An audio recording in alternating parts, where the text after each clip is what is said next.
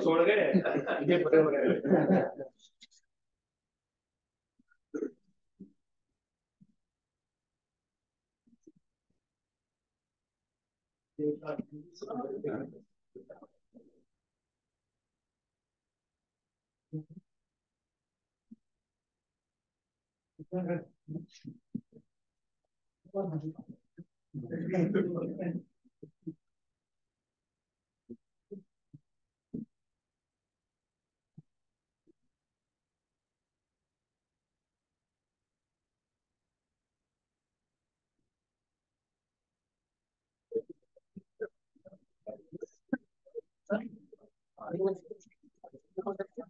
क्या अनु को बोलो उधर चली जाएगी अभी।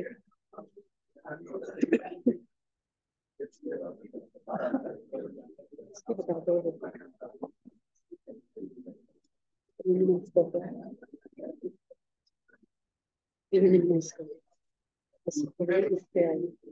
सरस्वती पे आएंगे पहले, अभी रुक जाओ।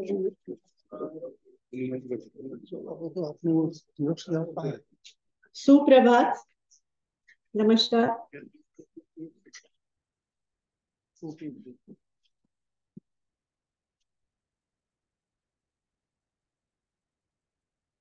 आज हमारे 56वें स्थापना दिवस के उपलक्ष्य पर हम सब यहाँ इकट्ठा हुए हैं। मैं आप सभी का अभिनंदन करती हूँ। आज के हमारे इस कार्यक्रम के मुख्य अतिथि माननीय डॉक्टर नरेंद्र कुमार त्यागी जी, माननीय निदेशक डॉक्टर आर के यादव जी और CSSRI के जो भूतपूर्व निदेशक doctor Gurbachan Singh ji, doctor PC Sharma ji और IIWBR के निदेशक महोदय डॉक्टर ज्ञानेंद्र जी और हमारे जितने भी विभागीय अध्यक्ष हैं, जितने भी CSSRI के भूतपूर्व कर्मचारीगण हैं, मैं देख रही हूँ कि जो रिटायर हो चुके हैं वो भी आज इस अवसर पर पधारे हैं और हमारे जो परियोजना समन्वयक हैं एवं मेरे सभी CSSRI परिवार के साथियों, आप सभी का बहुत बहुत स्वागत है, बहुत बहुत अभिनंदन है। आज हमारे लिए बहुत ही खुशी का अवसर है। किसी भी संस्थान की नींव उसका भविष्य निर्धारित करती है और हम सभी सौभाग्यशाली हैं कि हमें CSSRI जैसे अहम संस्थान का हिस्सा बनने का सौभाग्य प्राप्त हुआ है। और इस अवसर पर हम इस संस्थान के जितने भी भूतपूर्व निदेशक रहे हैं, जितने भी भूतपूर्व कर्मचारी रहे हैं, जिन्होंने दिन रात मेहनत करके इस संस्थान को बंजर भूमि, जिसको हम जरीफा वीरान बोलते थे, आज वो वीरानगी इसमें कहीं नहीं नजर आती है। ये बिल्कुल हरा भरा है, एक ताजी हवा के साथ है। तो उन सब का हम शुक्रिया अदा करते हैं कि इस भूमि पर, हरी भरी भूमि पर आज हमें खड़ा होने का अवसर प्रदान किया। और उन्हीं भूतपूर्व जो भी हमारे निदेशक रहे हैं, महानुभाव रहे हैं, उनमें से डॉक्टर NK त्यागी जी, जो कि इस संस्थान के 10 साल तक निदेशक रहे, आज के कार्यक्रम के मुख्य अतिथि के रूप में हमारे बीच मौजूद हैं। माननीय, आपका स्वागत है इस अवसर पर। मैं हमारे निदेशक महोदय से अनुरोध करूंगी कि डॉक्टर त्यागी का पुष्प गुच्छ देकर स्वागत करें।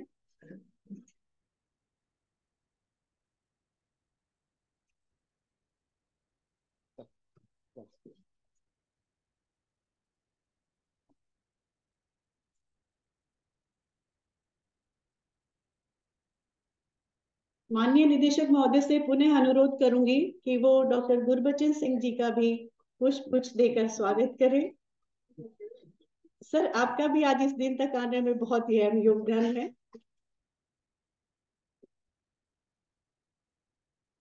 ये हमारे लिए आदरणीय सूचक है।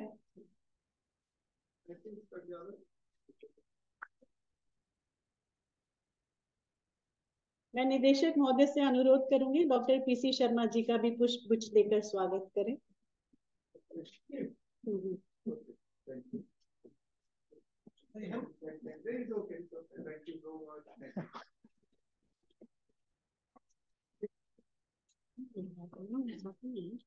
ठीक है, ठीक है।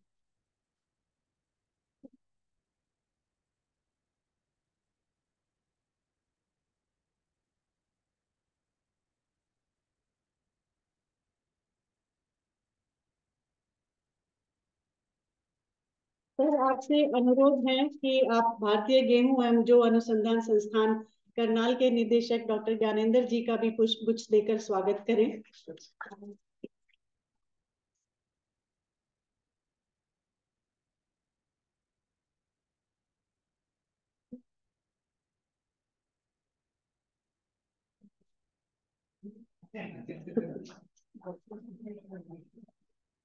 सर, आपसे पुनः अनुरोध है कि हमारे आईआरआई के रीजनल स्टेशन के, मैं देख रही हूँ डॉक्टर यादव हमारे बीच मौजूद हैं, उनका भी पुष्प गुच्छ देकर स्वागत करें।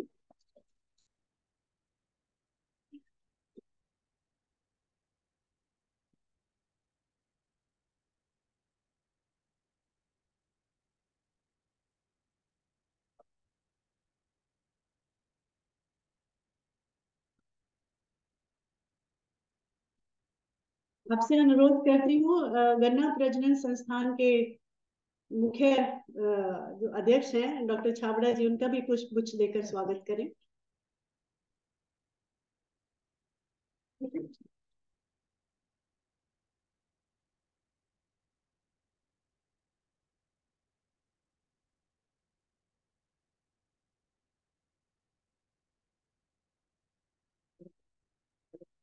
बहुत बहुत धन्यवाद सर, पुनः सभी का बहुत बहुत स्वागत है। किसी भी शुभ अवसर की शुरुआत हम अपने इष्ट देवताओं के आशीर्वाद से शुरू करते हैं, और क्योंकि हमारा ये विद्या का संस्थान है कहेंगे, तो माँ सरस्वती के आशीर्वाद के बिना तो कोई भी हमारा कार्यक्रम शुरू नहीं होता है। तो मैं मंच पर आसीन हमारे मुख्य अतिथि और निदेशक महोदय और अन्य महानुभावों से अनुरोध करूंगी कि वो दीप प्रज्वलित कर इस कार्यक्रम की शुरुआत करें। और मैं डॉक्टर गुरबचन सिंह और डॉक्टर पीसी शर्मा जी और डॉक्टर ज्ञानेंद्र जी को भी इस पर आमंत्रित करना चाहूंगी कि वो दीप प्रज्वलन में अपना सहयोग दें।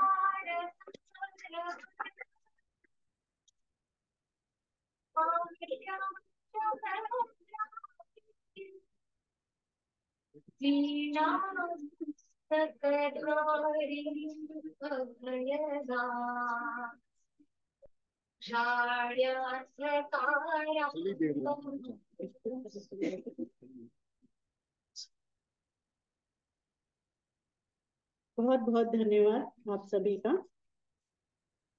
हम सभी भारतीय कृषि अनुसंधान परिषद के सदस्य हैं, और सम्मान पूर्वक जो हमारा आईसीआर का गीत बना हुआ है उसे भी सुनकर हम अपने कार्यक्रम को आगे बढ़ाएंगे। तो सुनील जी से अनुरोध करती हूँ।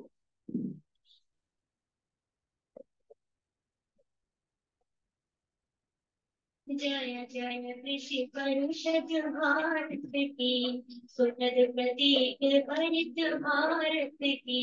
कृषि धन पशुधन मानव जीवन, वैज्ञानिक विधियों, पारिस्थितिकी का संरक्षण, शस्य श्यामला छवि भारत की। जय जय कृषि परिषद भारत की। हिम प्रदेश सिंह और हर पथ पर है शक्ति, शिक्षा शोध प्रसार सुरक्षित, आशा स्वावलंबित भारत की। जय जय कृषि परिषद भारत की। जय जय कृषि परिषद भारत की। वास्तव में जय जय कृषि परिषद भारत की, जिसने हमें अपने देश की सेवा करने का मौका दिया। हम सब इस परिषद के शुक्रगुजार हैं। कार्यक्रम के शुरुआत के उपलक्ष्य में मैं हमारे माननीय निदेशक महोदय जी से अनुरोध करती हूँ उनके स्वागत अभिभाषण के लिए।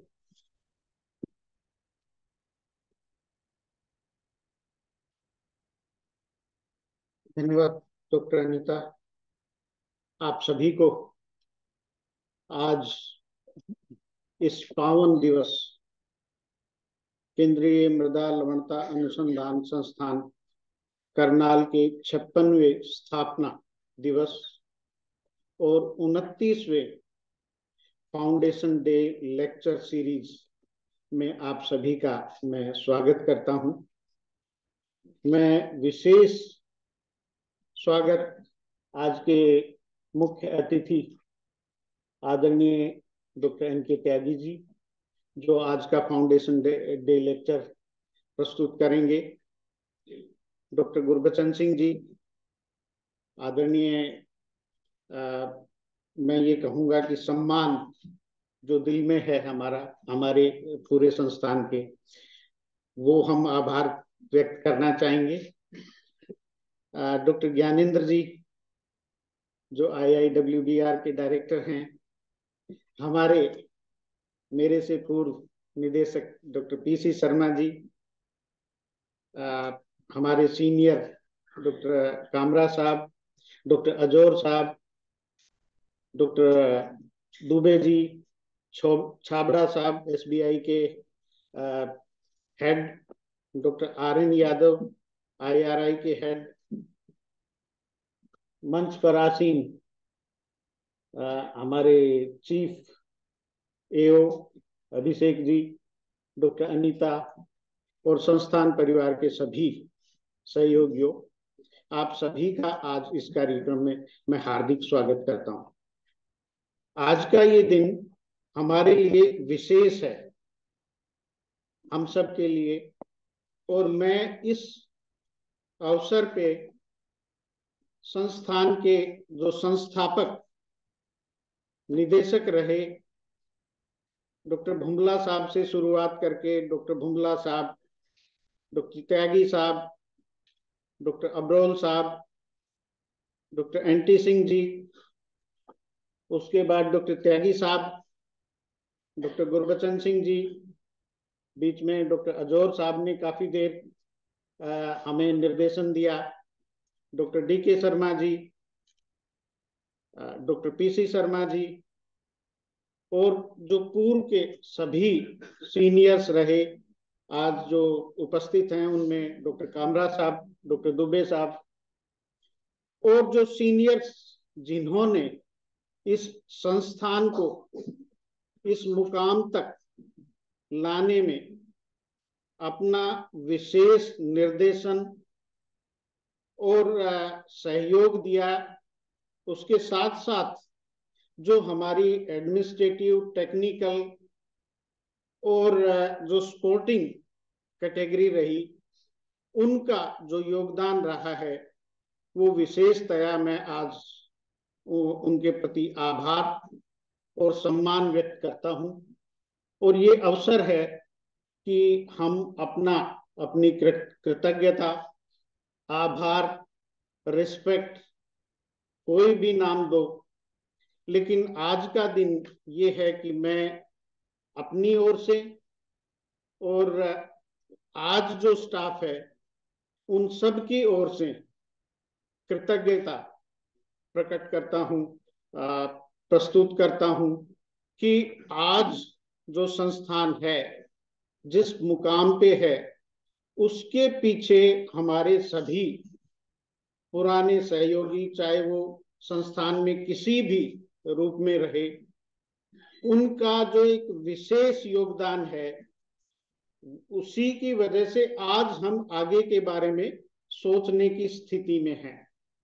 डॉक्टर गुरबचन सिंह जी की कई बातें याद आती हैं कि इस संस्थान की मिट्टी में ही कुछ ऐसा है कि अगर हम थोड़ा कुछ भी करते हैं तो ये उसके बदले में हमें विशेष और बहुत ज्यादा देती है। व्यक्तिगत प्रोग्रेस के तौर पे, पूरे परिवार की प्रगति के तौर पे, तो मैं इस मिट्टी को, इस संस्थान को आज नमन करता हूं। और मैं अपने सभी पूर्व के निदेशक, जो पूर्व में जिन्होंने इस संस्थान के लिए अपना पसीना बहाया है, अपनी मेहनत दी है, उन सबको आज इस स्टाफ की तरफ से एक आश्वासन भी देना चाहता हूं कि हमें आपकी डायरेक्शन और मार्गदर्शन मिलेगा तो हम हम भरसक कोशिश करेंगे कि हम संस्थान को कुछ आगे ले जाने की, चाहे जितना भी हम पूरी अपनी क्षमता से एफर्ट्स करेंगे कि संस्थान को जो दायित्व मिला है उस दायित्व में हम, चाहे वो वैज्ञानिक प्रगति है, चाहे हम किसानों की सेवा के लिए कुछ कर पाए, उसमें प्रगति की बात है, उसी तरह सोसाइटी के प्रति अगर जो दायित्व है और देश के प्रति जो दायित्व है, उसको हम अपनी पूरी कोशिश से आप सबके मार्गदर्शन में आगे ले जाने की कोशिश करेंगे। आज मैं अपनी ओर से, संस्थान की ओर से, अपने सभी जो आए हुए सीनियर्स हैं और सभी मेरे सहयोगी हैं, उन सब का स्वागत करता हूं, धन्यवाद करता हूं और आप सबको 56वें स्थापना दिवस की बहुत बहुत शुभकामनाएं देता हूं। धन्यवाद।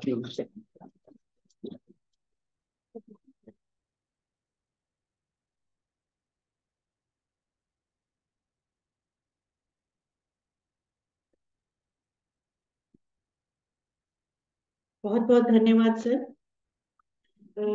अभी सर के ही अभिभाषण से हमें पता चला कि डॉक्टर राम हजूरी भी हमारे बीच में मौजूद हैं। सर माफी चाहती हूँ क्योंकि हम लोग आपको पहचानते नहीं है, नाम जरूर सुना है हमने। तो हमारे निदेशक महोदय से अनुरोध करूंगी कि आपका भी कुछ कुछ देकर स्वागत करें।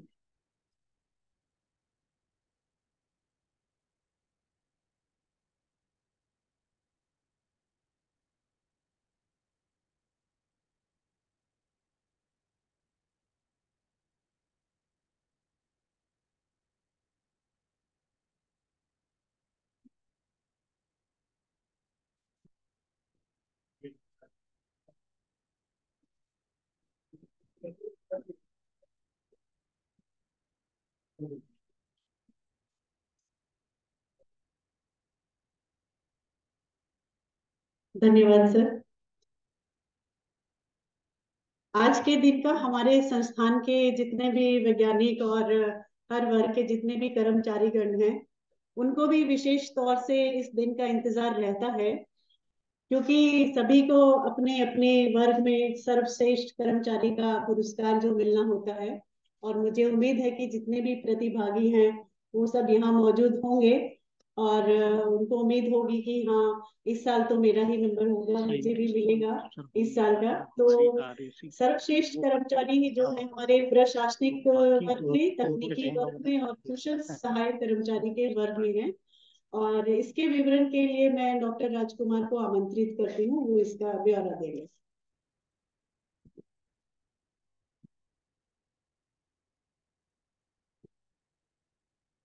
धन्यवाद मैडम। आज के कार्यक्रम के मुख्य अतिथि आदरणीय डॉक्टर एन के त्यागी सर, संस्थान के निदेशक महोदय डॉक्टर आर के यादव सर, CSSRI के सभी भूतपूर्व निदेशक, गहन एवं ज्वार संस्थान के निदेशक, अन्य संस्थानों से आए अतिथिगण, CSSRI के सभी सेवानिवृत्त कर्मचारी तथा संस्थान के सभी कर्मचारियों को मेरा नमस्कार। जैसा कि ये हमें सभी को यहाँ है कि हमारे CSSRI इंस्टीट्यूट को ICAR के द्वारा 2 बार बेस्ट इंस्टीट्यूट अवार्ड का अवार्ड मिला गया है। वो है 1998 में और 2009 में।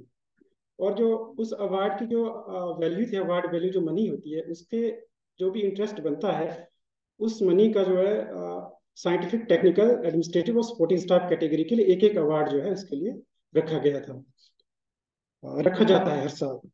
तो इस साल हमने चारों अवार्डों के लिए एप्लीकेशन इनवाइट किए थे। हमारी साइंटिफिक कैटेगरी के लिए जो अवार्ड है वो CSSRI एक्सीलेंसी अवार्ड है।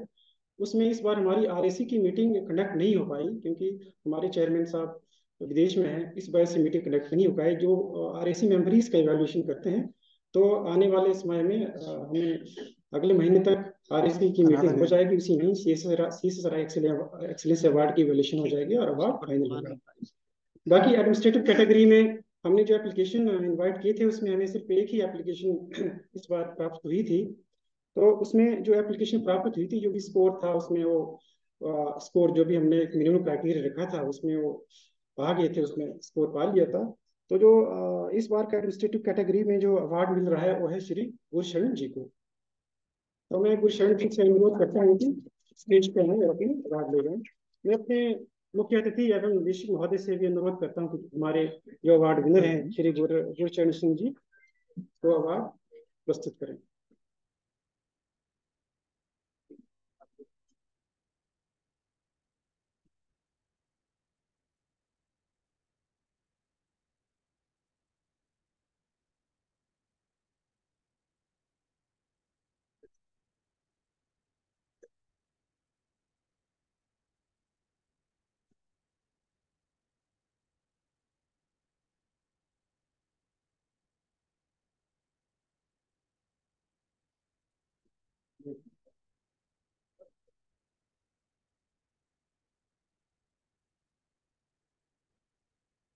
इसके अलावा हमारी टेक्निकल कैटेगरी में हमें 3 एप्लीकेशन प्राप्त हुए थे। तो तीन एप्लीकेशन में इसमें टाई हुआ था, हमारे 2 एम्प्लॉयों का स्कोर ऑलमोस्ट टाई हो गया था। तो उसमें से श्री दिलबाग सिंह जी और श्री करतार सिंह जी का जी को मैं निमंत्रण करता हूँ कि स्टेज पर आए और अपना अवार्ड ले जाएं।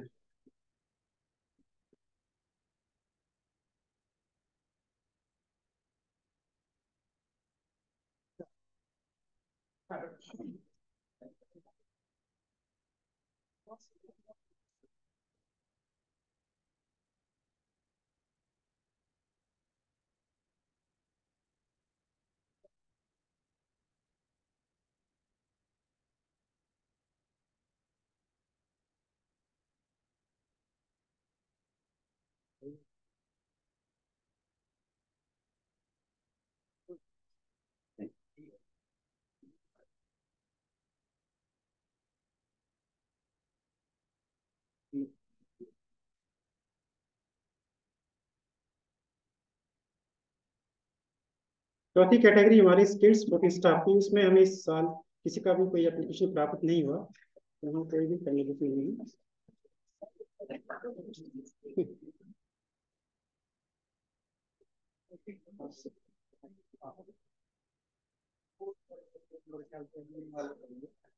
बता दीजिए भाई जी जी। इसमें सर जो अवार्ड वैल्यू है वो 3,000 रुपये है इसमें। तो जो शेयर हुआ है दिलबाग जी और करतार जी को 50-50 मिलेगा।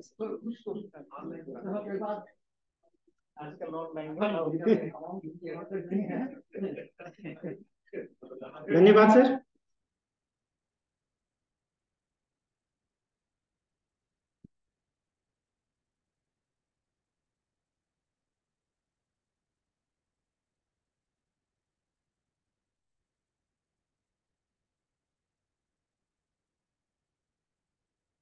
धन्यवाद डॉक्टर राजकुमार।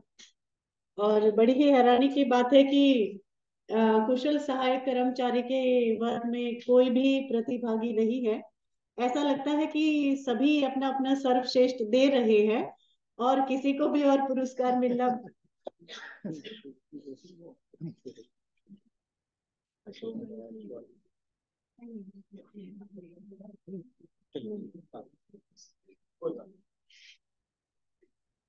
साल के चेयरमैन नहीं है ना, दे रही है मुझे भी कार्यक्रम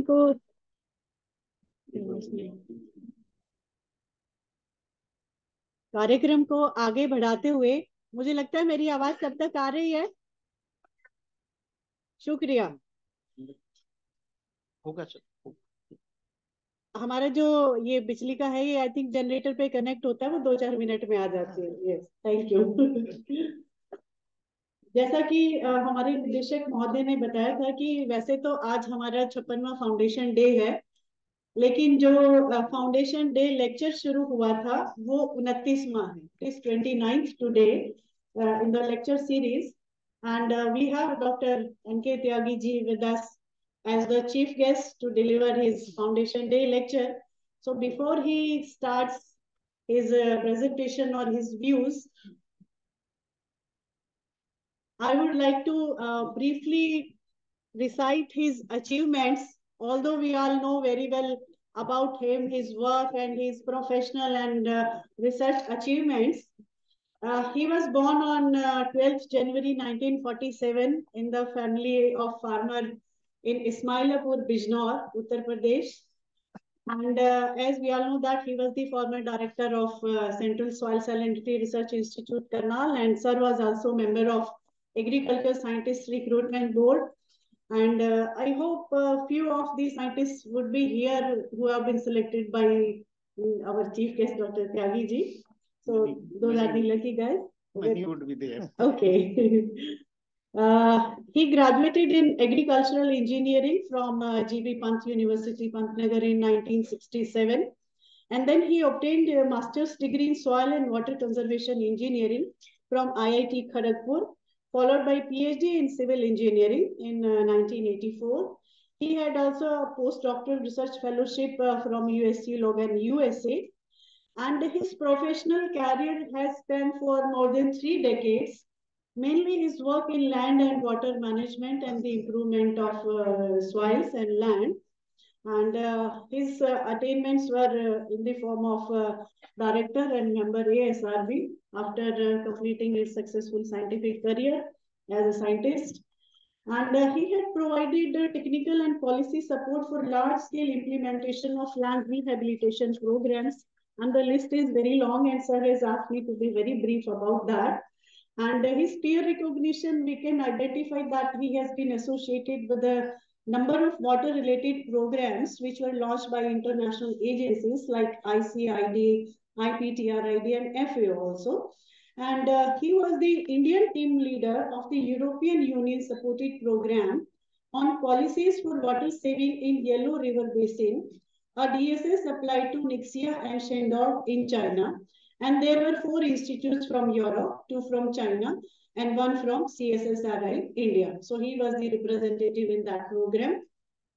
He had also worked as the Indian coordinator of the DFID support project. And then he organized various ARL Sea basin countries to develop so many collaborative programs. And his research recognition can be identified in terms of so many awards and medals. He had Jawaharlal Nehru Award for Outstanding Doctoral Research. He was a recipient of Rafi Ahmad Kidwai Award ICAR during '96. And he was also a recipient of ISAE Gold Medal for Lifetime Outstanding Achievements in Agricultural Engineering. He is also a fellow of several academics and societies like NOS Fellow, INAE, and so many others. So he has given his consultancy expertise at the National Salinity Research Center, Iran, in addition to the European Union also in various international collaborative programs. So, sir, I invite you for your ideas, I would say, because जो sir के talk का विषय है, मैंने उसको हिंदी में लिखा है कि बदलते जलवायु परिवेश एवं लुप्त होते प्राकृतिक संसाधनों के मध्य निरंतर खाद्य सुरक्षा बनाए रखने का कैसे एक मानचित्र हमें बनाना है, the road map. I welcome you sir.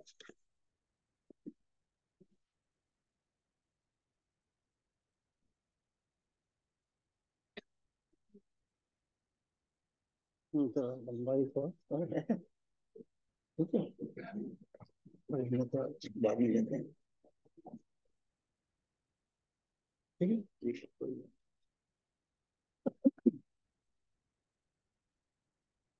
Esteemed Director CSI, Dr. Yadav, former directors, Dr. Sharma, I think Guru Singh has already gone.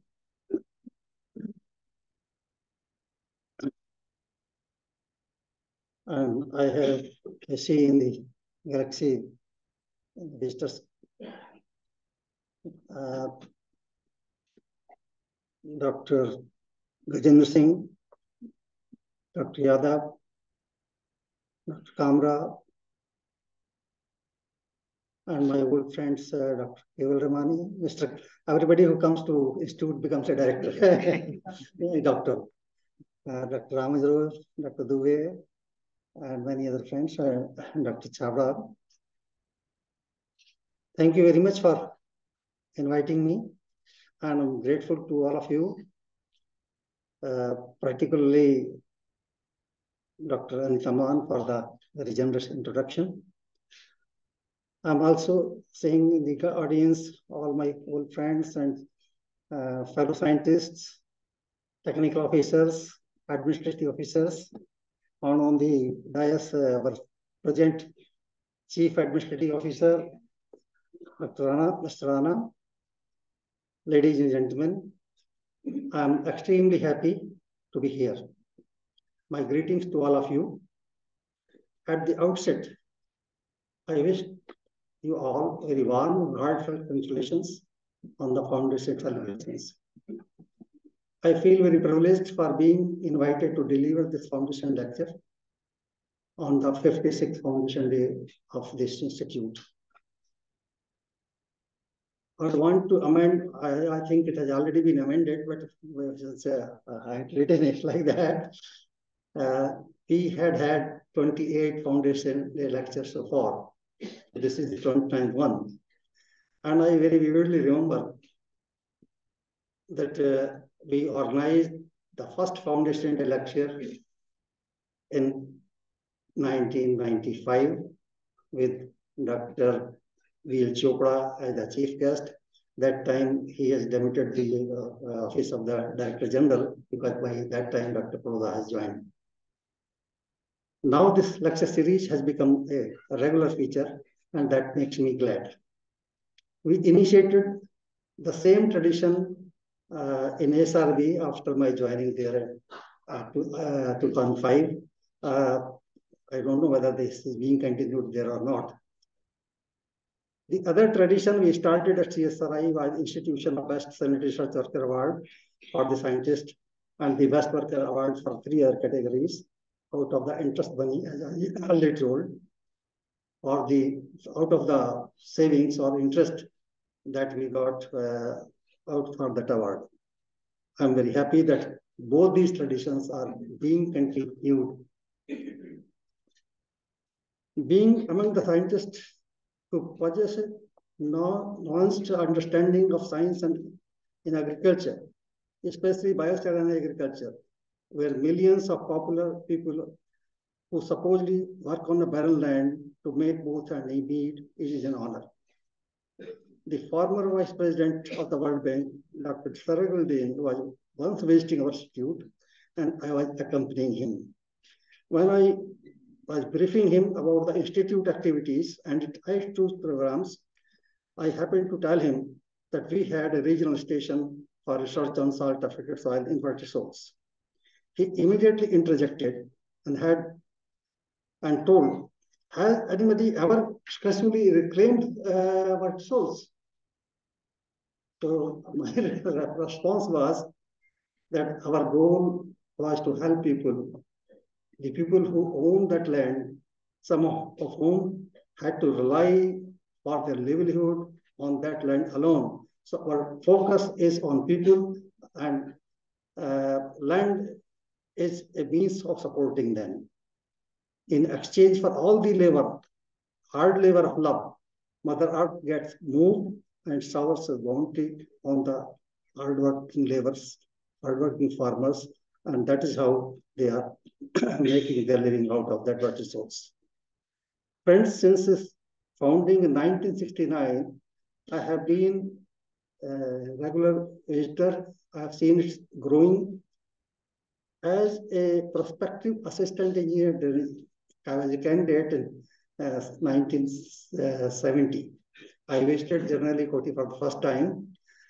The waiting list was very long, and by the time I got the offer, I had already joined a senior position, but in 1970, I could not come here. It was for next 2 years, there was a ban on recruitment. So I could make it to CSRI only in 1975.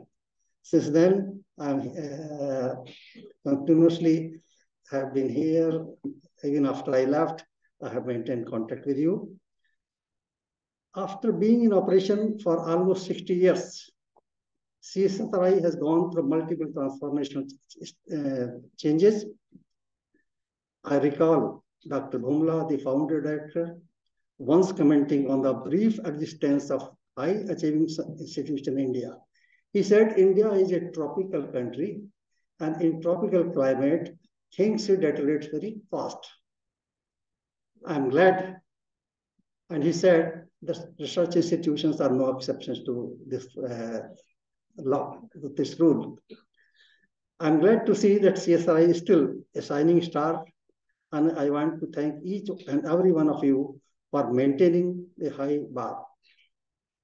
And pay, as a former member of the CSRI family, I take pleasure in its reflected splendor and pay homage to my former research leaders and dedicated band of scientists for their vision and foresight. So this is what I say is by way of the celebration of the foundation lecture. And now I come to the job that is assigned to me. And I am speaking on roadmap for sustainable 2050 founding food future amidst depleting natural resources and mounting climate change. This has already been translated by you in the okay. I'll take around 30 to 35 minutes. And this lecture, why I chose this topic, I could have spoken on salinity management, on which all of you and I have been working for quite long. But nowadays, wherever you go, there is talk of food security and how this food security is going to be impacted due to climate change, due to decline in natural resources. As a matter of fact, the National Academy of Agriculture Sciences, they have assigned job to a select band of people to develop a roadmap for 2047.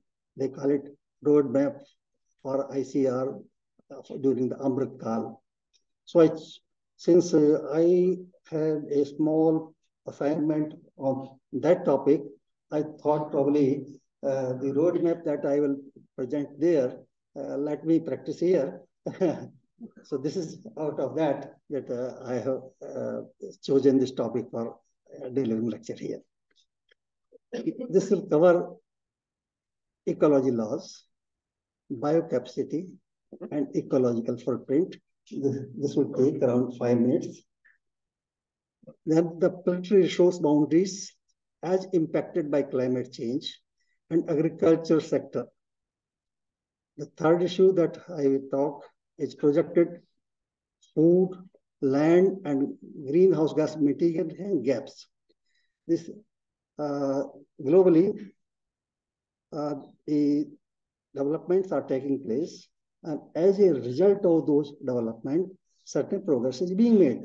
But still, there is a gap in terms of mitigation of the greenhouse gases that are produced. There are gaps in terms of the food requirement that is projected to be required in 2047. And further, there are gaps in terms of the area that we require under afforestation so that our climate balance is maintained. Then I'll briefly speak about harnessing the emerging science, because this is only through the new science that we will be able to survive and remain food, water, and energy secure. Then technology alone does not help unless it is mainstreamed in the development policies.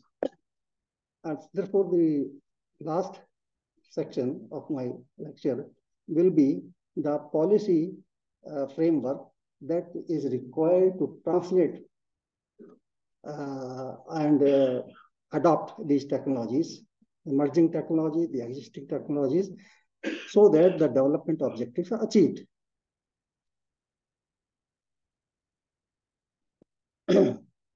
You see this do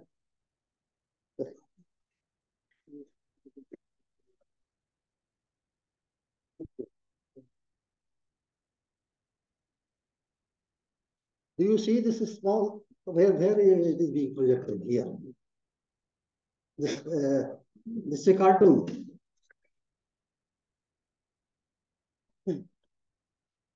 It says it's trying to see where is the enemy, who is creating all these disturbances on this planet.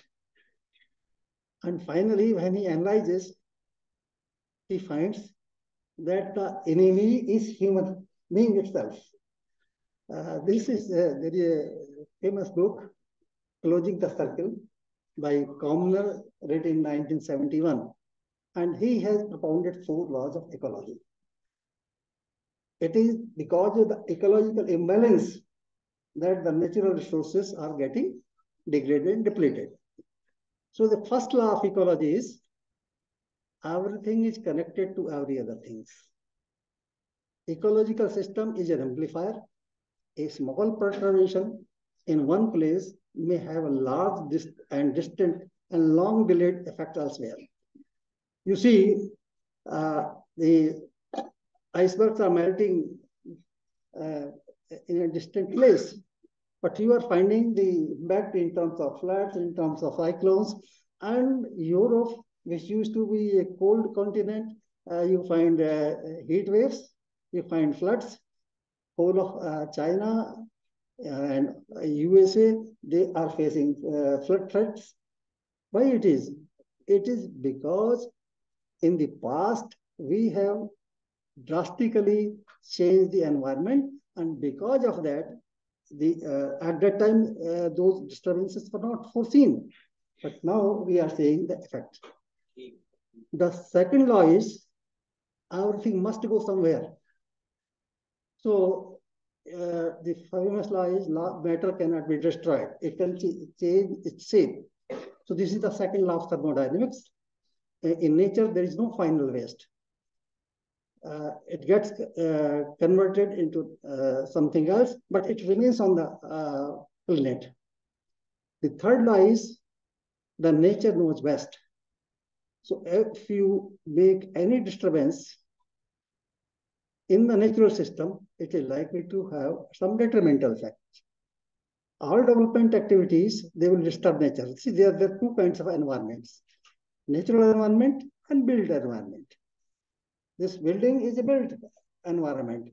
River is a natural system, but canal is a built infrastructure.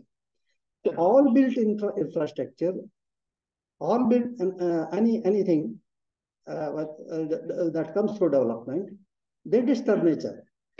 We have to see how many are the benefits and what are the trade-offs. So there is the fourth law says there is no such thing as free lunch. If you exploit nature, there will always be an ecological cost. You have to see whether the ecological cost is more than the benefit I am receiving. So that is the principle of the sustainable development. No matter what you do, there will always be some disturbance. There will always be some ecological imbalance. But we have to see whether the benefits that we are receiving are more than what the damage is being caused. I introduced to you, you may already be knowing, three terms: ecological footprints and biocapacity. The ecological footprint measures the human demand on natural capital. What is the natural capital? The quantity of nature that is required in terms of crop, land, grassland, forest, and sea, that is required to support the people and the economies in terms of consumption and assimilation of waste. See, when we produce food, we use some land. When we wear clothes, it requires some land to produce fibers. When we make houses, you need the smooth forms of forest. These are all called natural capital. Now, we are producing a lot of waste, and there is some space required for digesting and assimilating this. So this requirement is calculated in terms of the ecological footprint. And the measure for ecological footprint is the global hectare. When the table comes, you will be able to appreciate this better. Then second is the biocapacity. And biocapacity, it represents the productivity of its ecological assets. What are the ecological assets? Cropland, grazing land, forest land, fishing grounds, and built-up lands. These are the natural capitals, and these resources are utilized to produce things that we need for our food, our feed, our fodder, and our houses. So the capacity is limited. Each area has got certain biocapacity. Only the productive land, biologically productive land, contributes to the biocapacity. Now, what are the global hectare? It is a measurement unit for the ecological footprint of people or activities and the biocapacity of the earth, or it is varying from region to region. One global hectare is the world annual amount of biological production for human use and human waste and assimilation.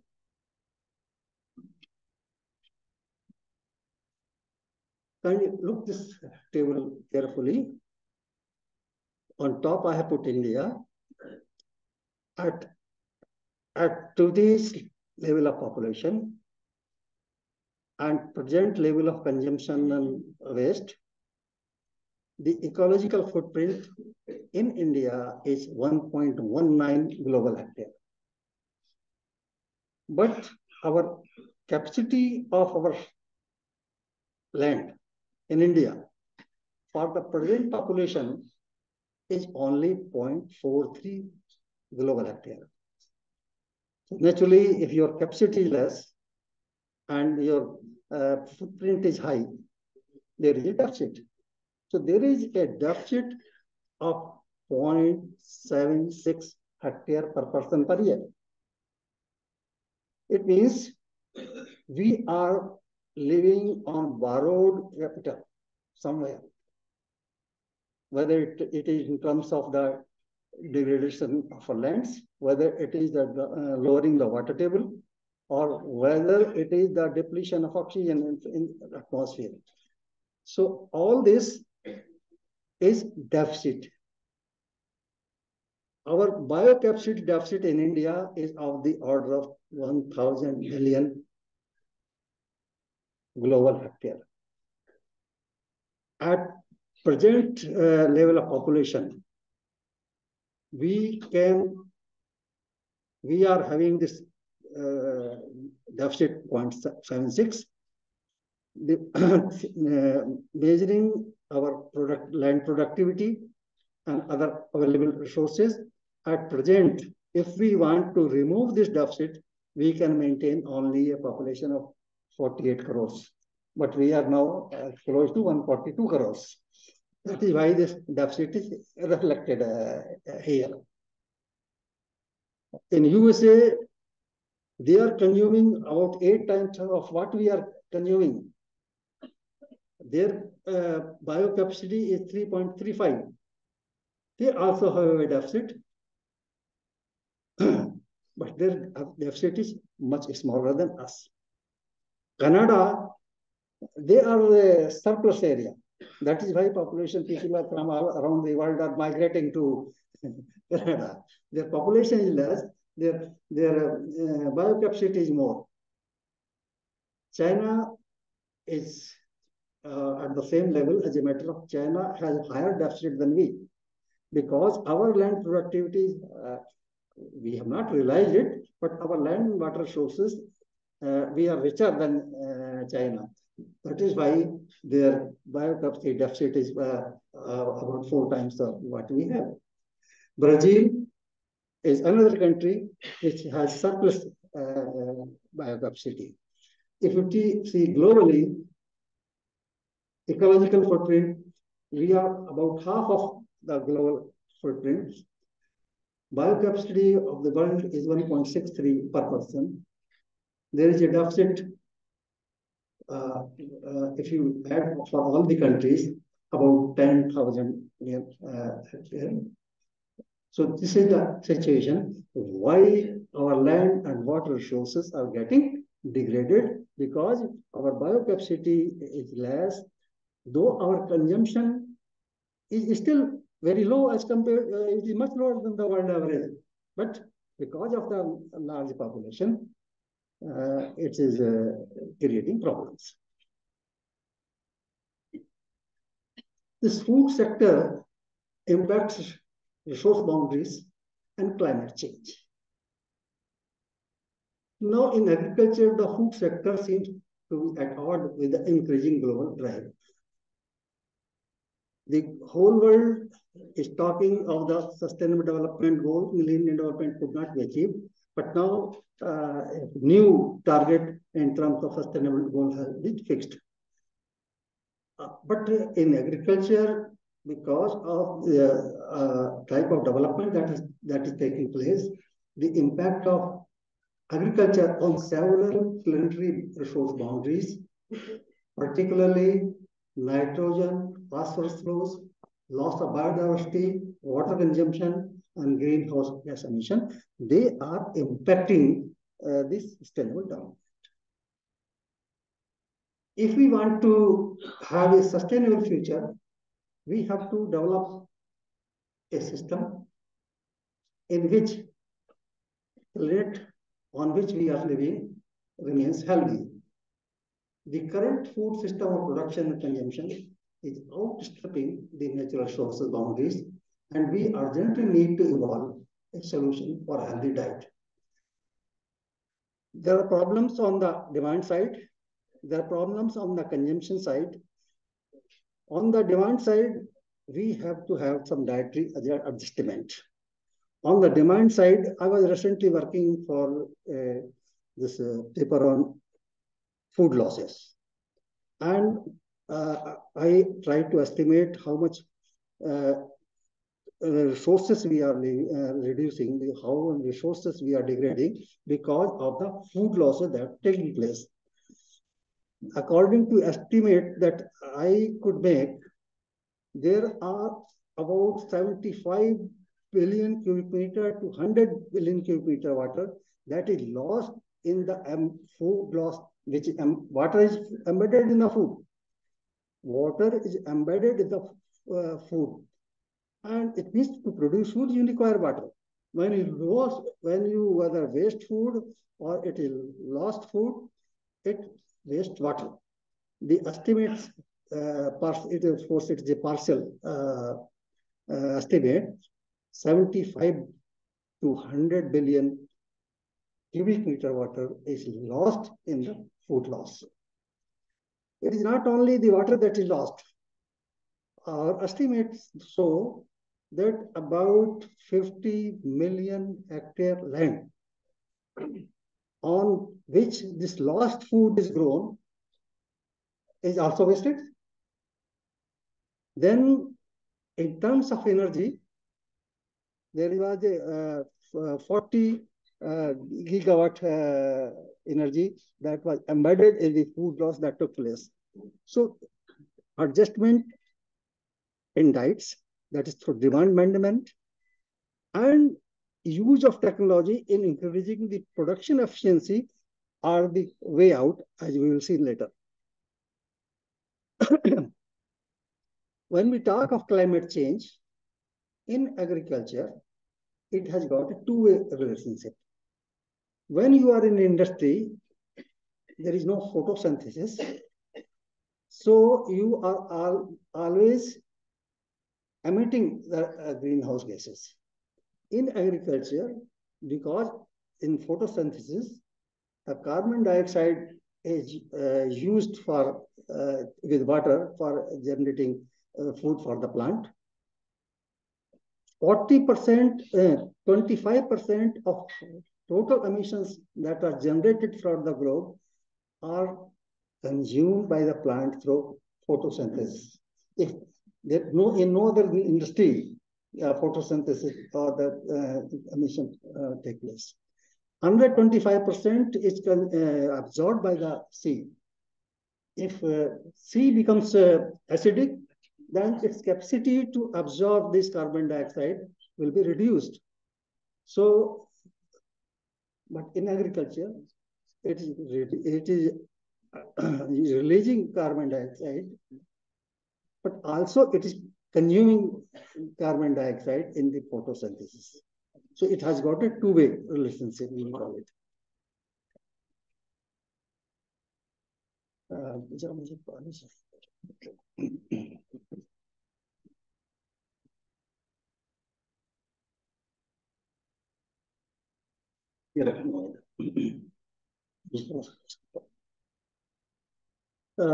You must have many of the scientists must have come across this planetary resource boundaries, this concept given by Stockholm Environment Institute.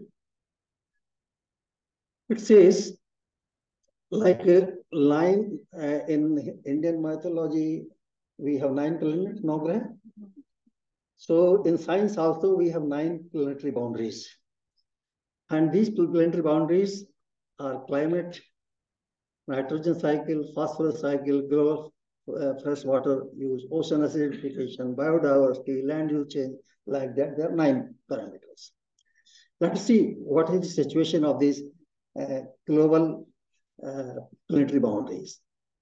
In atmosphere, 2 indicators of climate change are there. One is the carbon dioxide in ppm. Another is the radiative forces. The limit for carbon dioxide was 350 ppm parts per million. We have reached 417. So this boundary of in terms of carbon dioxide has been breached. Carbon dioxide is just a representative for the total greenhouse gas equivalent. Then the radiative forces have become almost 2.7 times. That is why this temperature is rising, because whatever energy is coming from the sun, it's being absorbed, not being reflected. And because of that, the absorption of the sun radiation is about 2.72 watt per meter square. Nitrogen cycle. Nitrogen removed from atmosphere. The limit is 35 million tons per year. We are removing 121. So far as phosphorus flow is concerned, the limit is 11. We are almost reaching that boundary. Soon this will be creating a problem. Global freshwater consumption. The boundary limit is 4 1,000 cubic kilometer per year. We have almost reached there in 2014. After 2014, the fresh estimates were not available, but we were almost breaching the freshwater boundary limit in 2014. Ocean acidification, 2.72 argon is the limit. Argon is a measure of the calcium carbonate of calcium type. We have breached this. Land use change. It is required that we should have,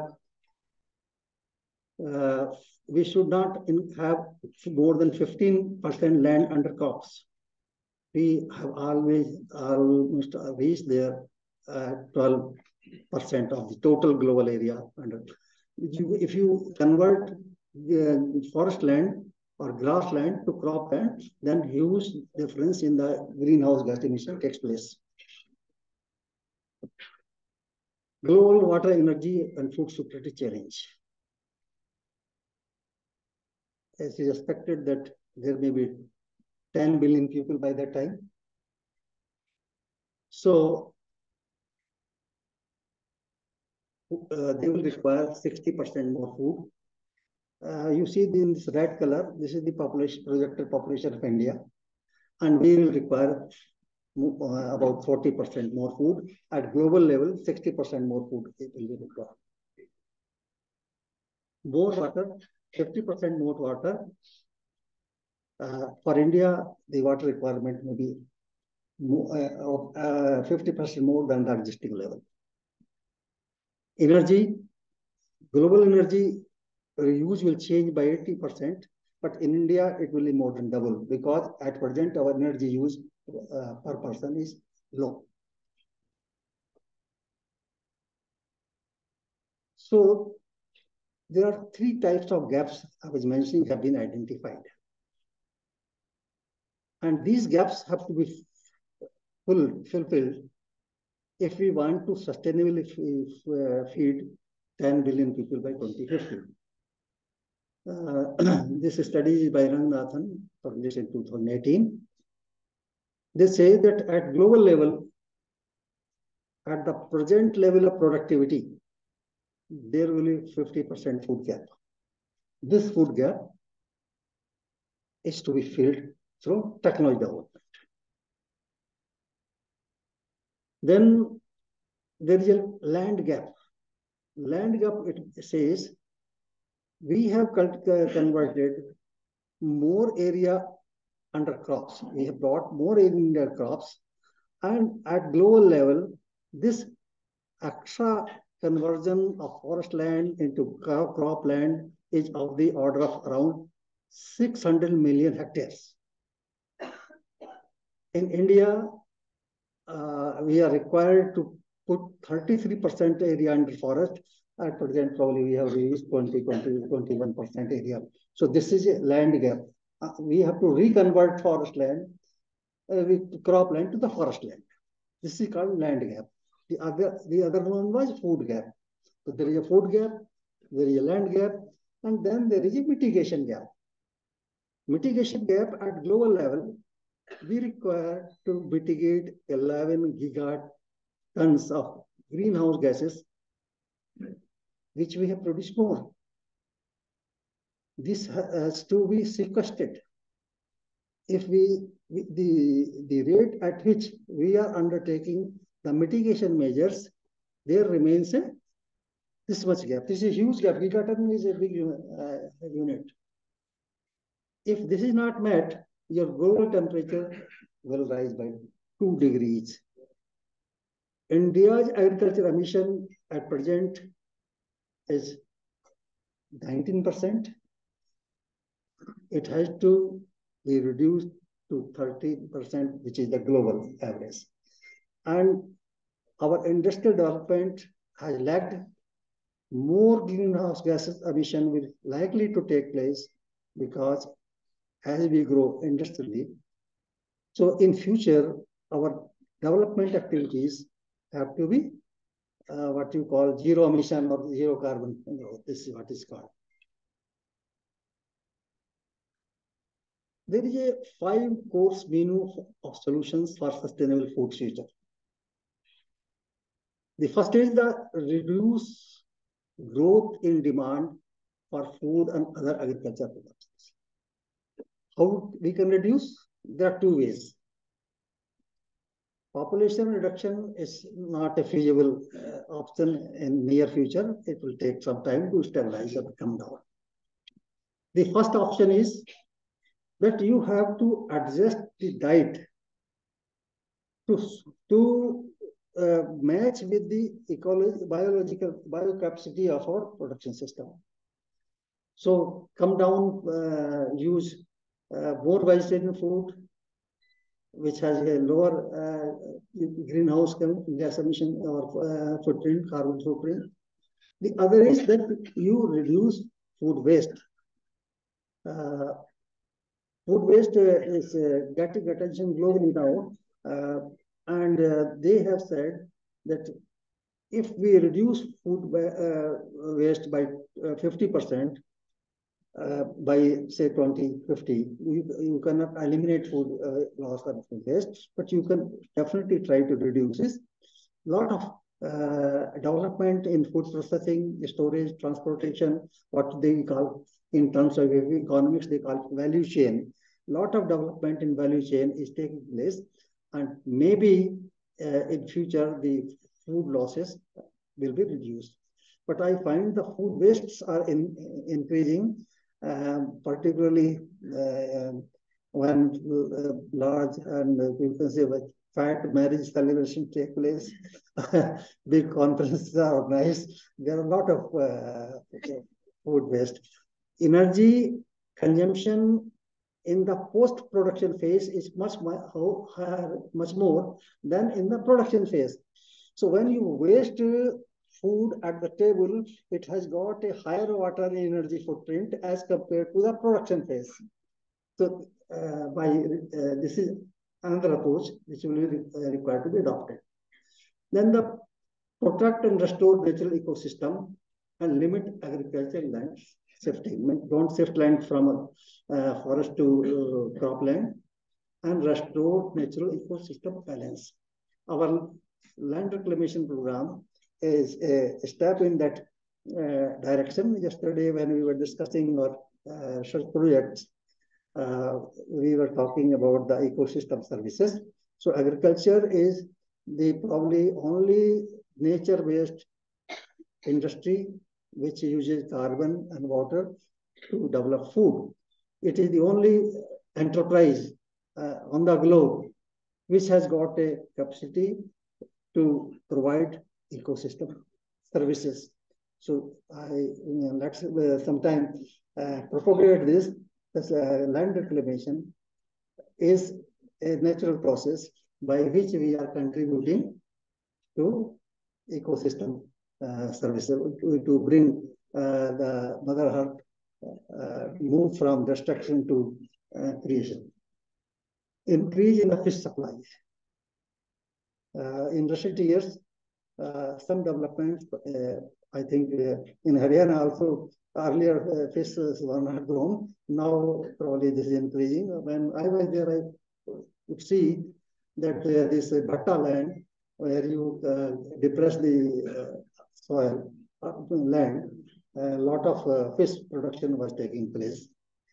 More and in subsequent slides, you will see there is a lot of scope for an increase in fish supply.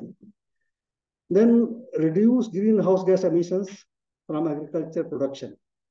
We have a lot of technical, scientific program under which zero energy emission, zero carbon agriculture, there is a program for that, and it has to increase. The government is introducing these. You can see a lot of these solar panels. This is a part in that direction. But in agriculture, adoption through it was a poor cousin of climate change planners. Earlier at this convention, less talk was on adoption, but more talk of mitigation. But in agriculture, it is the adaptation and adaptation-led mitigation that has higher capacity.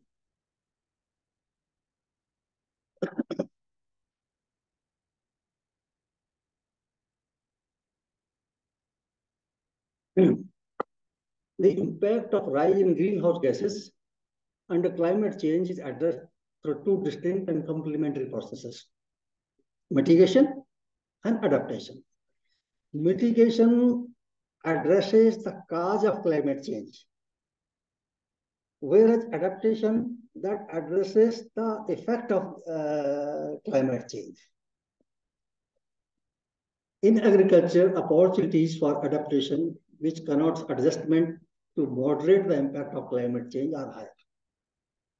Enhancement of agricultural productivity without putting additional greenhouse gas into the atmosphere is one of the key for adaptation-led mitigation. About 5 years back, we analyzed what has been the impact of greenhouse gas, what has been the impact of green revolution on adaptation and mitigation.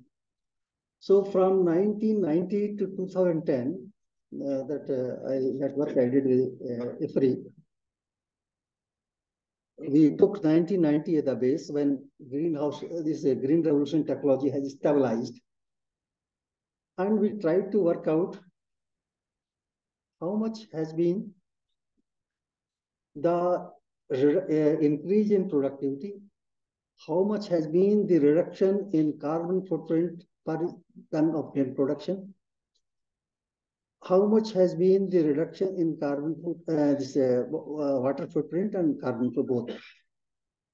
We found that though green revolution technologies of increased fertilizer application, increased irrigation, and improved seed, they did not have the objective of reducing climate change. But had these development not taken place, India would have required 55 million hectare additional area to feed the people if the productivity had remained at the level of 1990. In terms of mitigation, there was no direct mitigation, but there was virtual mitigation, because if you are putting additional land under cultivation, the difference between the emission from the cropland and the forest land, that would have taken place. So we found that about 86% was the mitigation-led adaptation. This report is published in a free document. Sometime when I come next time, we have written a book on that. I'll try to pass on to the library. Okay. There are complexities for adaptation in agriculture and food sector. Agriculture and food systems are multidimensional. There are biophysical systems, economic systems, social systems, and institutional. All these subsystems are part of agriculture. Agriculture is not only food production, how society develops, how our cultural behavior changes. All these are part of agriculture. And adaptation of them for one sector, because of the interconnection, I said the first law of ecology is you cannot do anything singly. So it will have effect on the other sector. So agriculture, well, whatever disturbances, whatever development you do, it affects the water sector, it affects the energy sector, it affects the industry sector. So all these are interconnected. And the policies that are framed for other sectors impacts agriculture sector. Further, impacts are region specific. If a farm is here, it is working here to work in Tamil Nadu with the almost same efficiency. But a crop which is doing well here will not work with the same efficiency in Tamil Nadu. Therefore, impacts on agriculture are region specific. not only region specific, different crops are impacted differently. That is why you say this is heat tolerant, this is water tolerant. So impacts are crop specific. Then adaptations to some extent are farmer specific. Why? Because the capacity to execute a particular intervention in his field varies from person to person. Therefore, it is very complex. And that is why there is a long gap with the development of a technology and its implementation on the large scale. So in agriculture, adaptation is the prominent or most useful mechanism for, you can say, reducing the climate changes, but it is complicated because of the regional variations, because of the crop specific variations, because of the person to person variations. Therefore, one size fits all will not work. It is not feasible. A basket of options need to be developed. As a matter of fact, globally, they have established a forum, what they call Adaptation Future. It was established in 2010, and in 2021, the conference on Adaptation Future was held in New Delhi. इसको छोड़ देते हैं. Adaptation including incremental and transformation changes, technical options, new crops and varieties with which we are all familiar with, efficient irrigation water, water saving technologies, conservation agriculture. These are options here. Ecosystem based options, soil conservation, afforestation, reforestation, mangrove conservation, etc. Economic options हैं, financial incentives, insurance, payment for ecosystem services, pricing of water, cash transfers. This is already government doing. Laws and regulations, land zoning, water regulations, defined property rights. Economist says that productivity is low because there are no tenancy rights. And though the state government, I remember this Rajasthan about 20 years back, they passed the groundwater extraction, groundwater regulation law, but it never was implemented. And that is why there is problem all over India, more so in Punjab and Haryana, some part West Uttar Pradesh, where declining water table is taking place because there are no effective regulations. National and government policies. So national policies, plans including mainstreaming of adaptation plans, integrated coastal land loan areas. These are the various technological, ecosystem-based and economic options for which we can adopt or we can follow this adapted mitigation. This picture only shows whatever in the field is being done, laser leveling, zero tillage, micro irrigation. As a matter of fact, the adaptation of the technologies options vary from state to state. We did a study for 2 states, Haryana and Bihar. And our finding was there were no takers for SRI technology in Haryana. It was adopted in Bihar. Whereas land leveling was first preference in Haryana and to some extent in Bihar also. Zero tillage, this is a very popular technology. It's going everywhere. So there was a difference. This Haryana is water deficit state. Bihar, to some extent, is a water surplus state. And the economic conditions of the farmers there were different. As the land holdings here are higher as compared to Bihar. So there were distinct differences in the what we did a study, what we call willingness to pay. If there is a higher willingness to pay, then that technology will move faster. If there is less willingness to pay, then that technology, that region will not go. Yesterday, we were talking of adaptation. There are three types of adaptations: incremental adaptation, system adaptations, and transformation adaptation. Whatever research we are doing at present in our system, the pictures that I showed, they are called incremental adaptation. These adaptations are usual even without climate change. They essentially, we call it zero or no regret adaptations. They increase the productivity, whether there is a climate change or no climate change.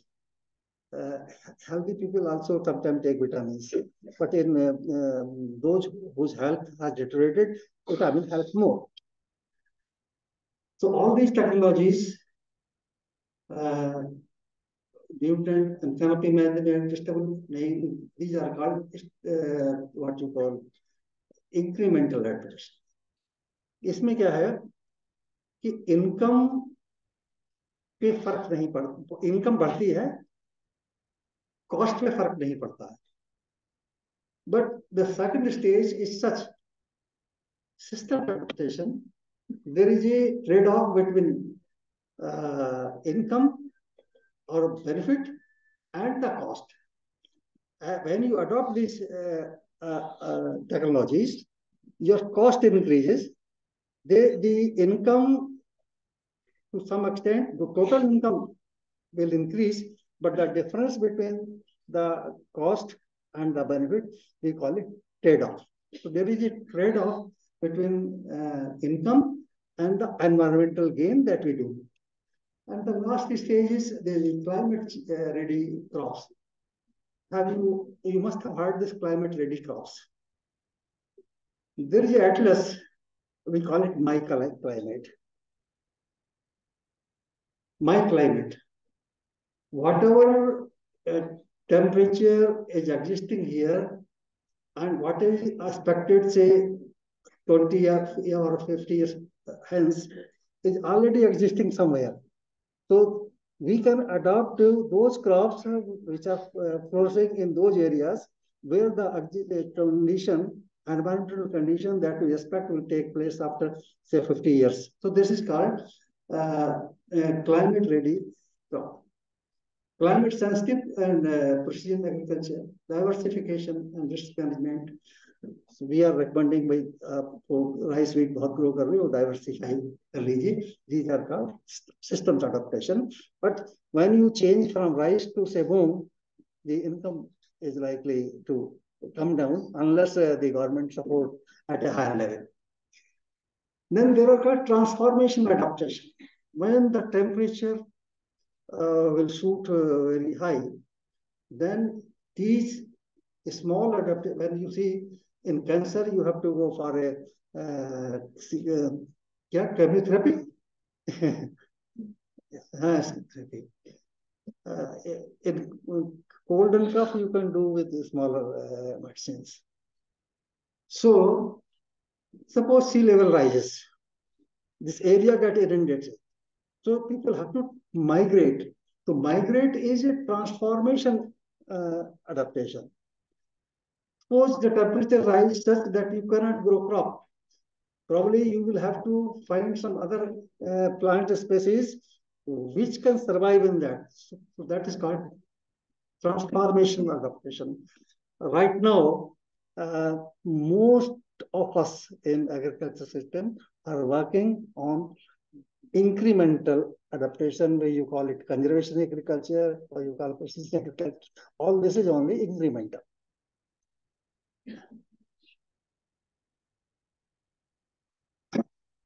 Okay? I'll take 5 minutes more. Then harnessing emerging science and innovations. 3 emerging technologies are talked about. We call nanotechnology, omic technology. Genomics is omic technology. Information technology, geospatial technologies for genetic enhancement of plants and animals, fish, for higher productivity and increased intensity of biotic and abiotic stresses. So we have not fully exploited this power. So if we want to increase the biocapacity without reducing the population, for research, this is the option. Productivity enhancement through new agronomy and mechanization of agricultural food system. A lot of mechanization is taking place, and mechanization, though the energy consumption will increase, but the intensity of energy consumption per unit production will decrease. Then enhancing the value and safety and income through food processing. So these are three major, you can say, approaches that are likely to be employed in meeting the present ecological footprint and the biocapacity. Emerging potential environmental friendly nanotechnologies. I mentioned plant gene technology, agri-boards, precision farming, farm-based biofactories. Will need only sun and sugar and some algae as a nutrient. In the lab also now, vegetable meat is being produced. So probably when our resources become limited, we will have to go for this. Okay, so a lot of greenhouse are getting established. तो आप लोग जानते हैं. Sure. I want to talk about the technology which is talked less in our system. We call it 3D farming. This is a new agro-technology. 3D ocean farming is an antidote to land and water intensive terrestrial agriculture. See, not in the deep seas, but in the coastal areas and areas of sea which are not very far from land, 3D farming is the new option. In India, because it requires higher investment, it has not come in a big way. Some small experiments from fish cages have been done in CMFRI, but this has got a high potential.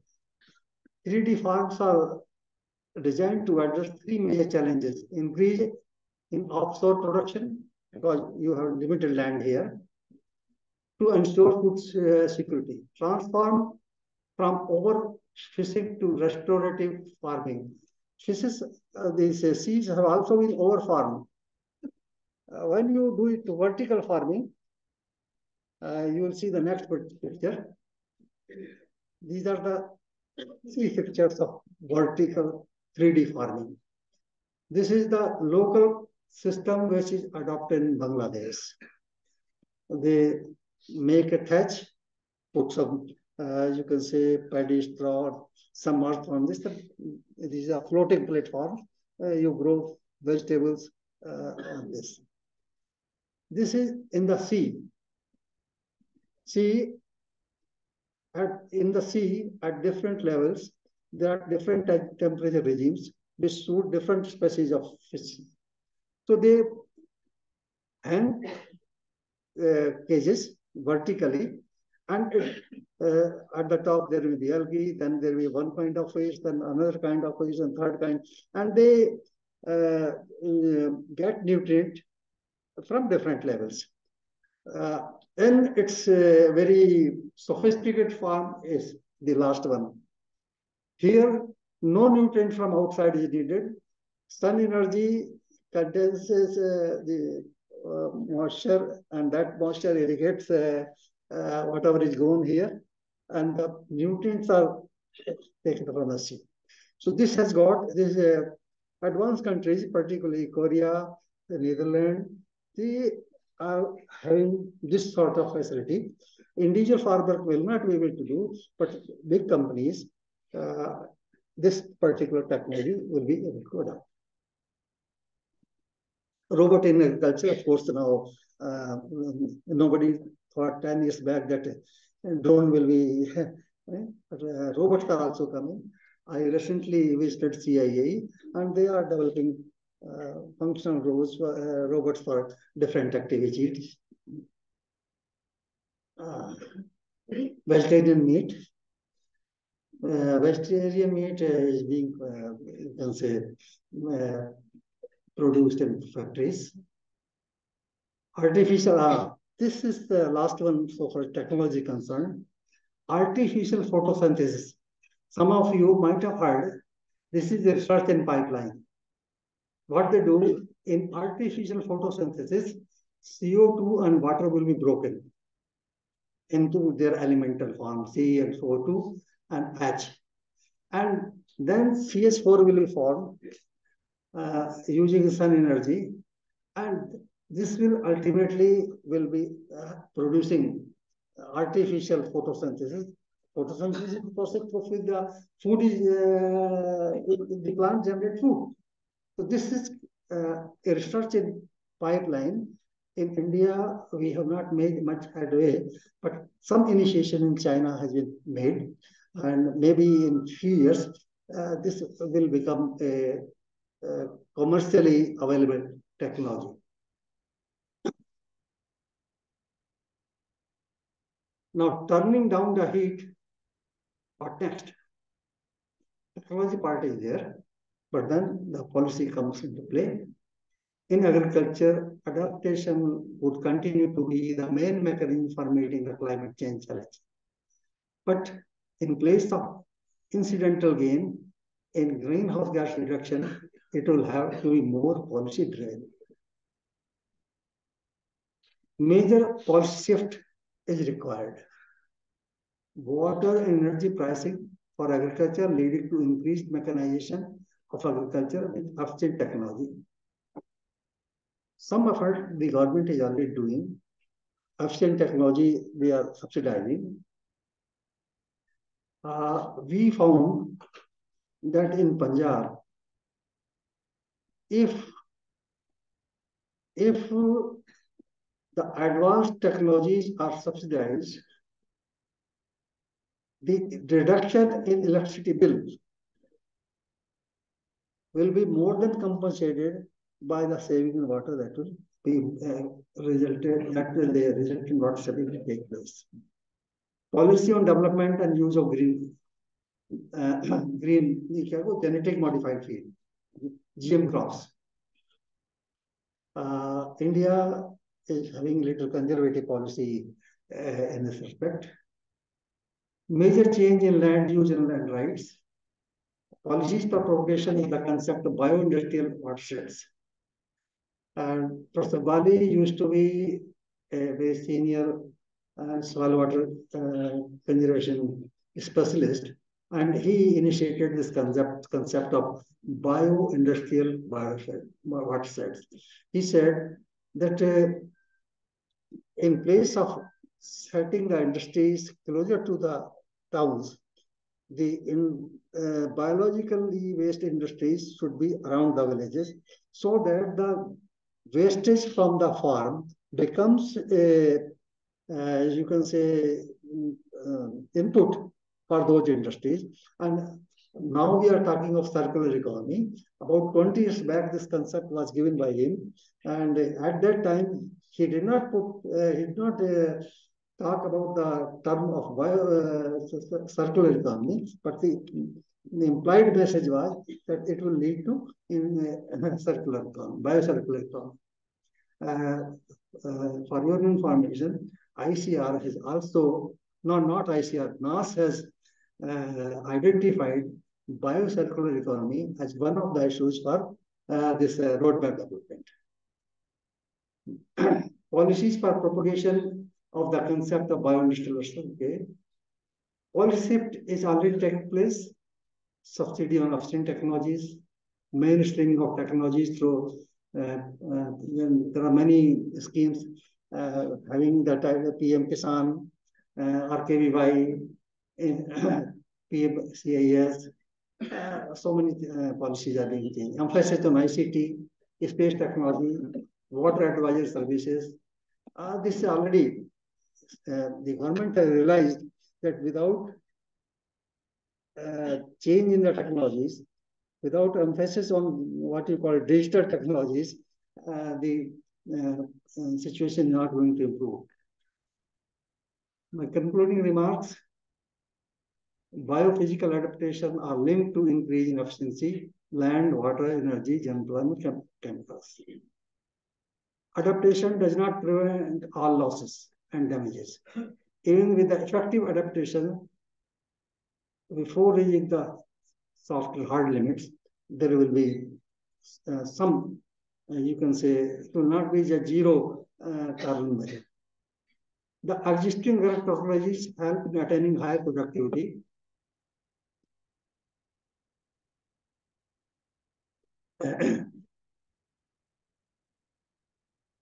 At cost of production, and offer 15 to 25% higher income. But there are adaptation gaps. I mentioned that we have energy gaps, we have food gap, we have land gap. Then when opportunities for incremental adaptation get limited, transformative options such as changes in the land use and resource allocation will become critical, and there will always be a trade-off between income and cost. Groundwater management is highly political in nature. Economists for last 20 years are recommending energy price बढ़ा दीजिए तो आपका ground water कम हो जाएगा. ये इससे energy की जो बेनिफिट है, we worked out that even if the electricity cost is doubled, the water withdrawal will not come down, because the marginal increase in productivity is much higher than the politically possible increase in the electricity cost. Then economic and social barriers limit the technology adoption.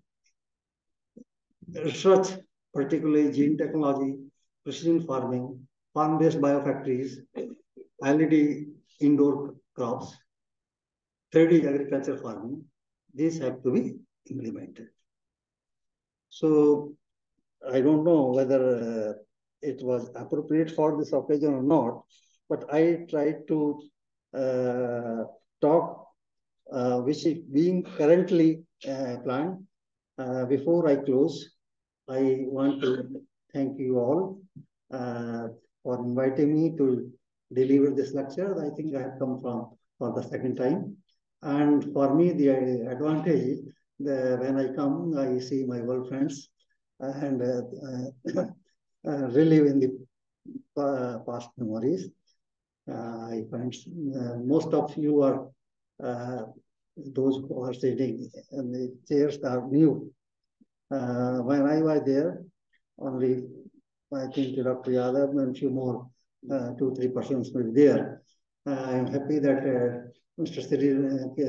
Keval Ramani could come. I always remember he was our senior administrative officer, and it is because of his help and guidance that we could survive that time. There were a lot of issues, administrative things. Kamra is old friend, division. Dr. Dubey, he is old as well as due. Now Dr. Ramajur could come, and I'm happy that he has come. Rishi Sharma ji, he used to help me in this director cell, the what you call PMC, RME. So he did the major work for me. I still remember. I know, yes, for some time, administrator. And I'm thankful that ICR, this Karnal is a mini ICR, our friends from sugarcane and IRI regional station and our heat directorate. Incidentally, when I was director, Nagarajan Saab was director. we had good equations. So I'm very happy that all of you could come. And I thank Dr. Yadav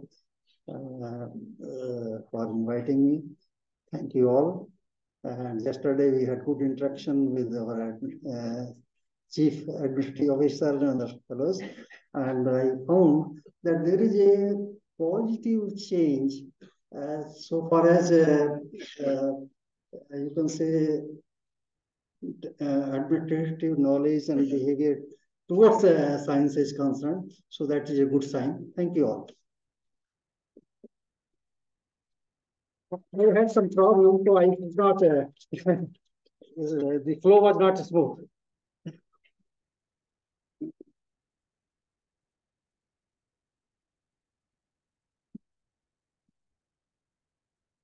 Thank you very much, sir.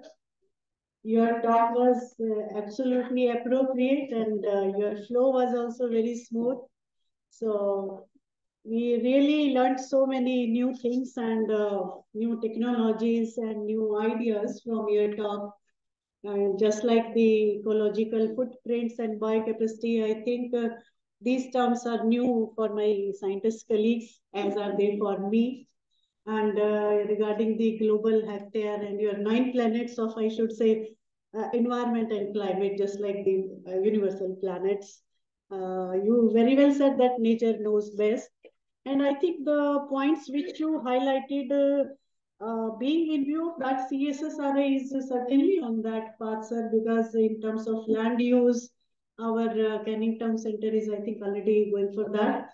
And we are working on the greenhouse gas emissions and genome editing modified crops, also new varieties. So I think that we will certainly follow your suggested path. The only field I find new is 3D sea farming. So I think we can also take up that. Our director sir is thinking that yes, because we have one fishery scientist also, so whenever he will be coming back. So this idea is really new. And we really, sir, appreciate your talk and your words. And I think we all should give a standing ovation to Dr. Tyagi for his wonderful ideas, which are certainly the need of time.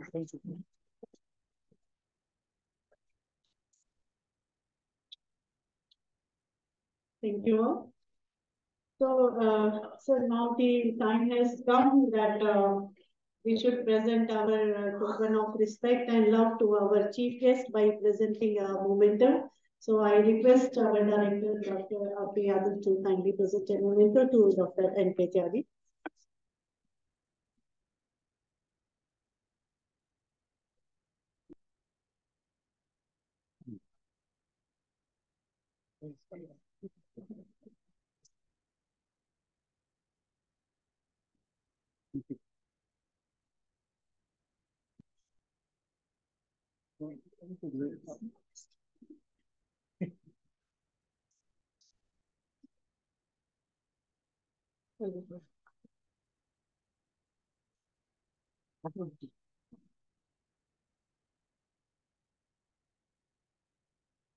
धन्यवाद sir. क्योंकि time बहुत हो चुका है, वो है हमारे पास। अब सभी के मन में होगा कि अब आगे क्या। अब आगे बस कार्यक्रम के अंत में मैं श्री अभिषेक जी को बुलाना चाहूंगी। धन्यवाद प्रस्ताव के लिए।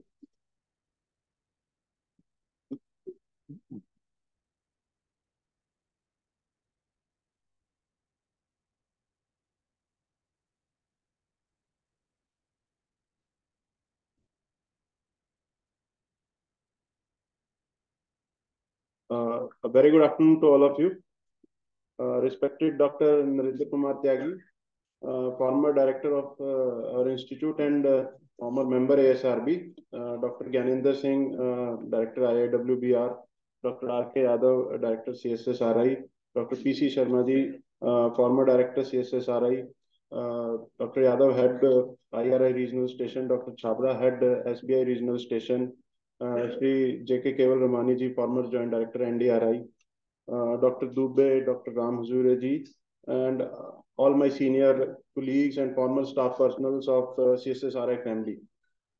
Ladies and gentlemen, today the Institute in its glorious journey is celebrating its 56th Foundation Day. And on this momentous occasion, it is my proud privilege to deliver a vote of thanks. On behalf of CSSRI and my own behalf, I would like to convey my sincere thanks to Honorable and most endearing Dr. N.K. Tyagi, ex-director and member ASRB. Sir, your eminent presence and inspiring words will always motivate all of us to set new examples of excellence in our services. We profusely thank you for your enlightening address. We have today with us Dr. P.C. Sharma ji, former director, Dr. Gyanendra Singh, all the heads of our regional stations, and all our senior colleagues. I sincerely thanks for giving encouragement by your gracious presence. I must express my deep gratitude to our worthy director, Dr. R.K. Yadav, for guiding us in all our activities and ensuring always to do the right things in the right way. It is his vision and leadership that has been driving force for us. Thank you, sir. Many congratulations to all the winners. You deserve it. My special and hearty thanks to Dr. Anita Mahan, Dr. Rajkumar, Brahm Prakash, Vishal, B.M. Meena, Yudhvir, Rajkumar Madan, Khushwant, Vinod, Brajmohan Bagel, Dilip, Kuldeep, and all the wonderful people of Team CSSRI for their valuable support, dedication, and untiring efforts. You all worked smilingly, shoulder to shoulder to make this event success. At the end, I once again thanks Dr. N.K. Tyagi, ex-director and member SRB, and the distinguished assemblage for your august presence on this historic occasion. We are really honored. Thank you all. Jai Hind.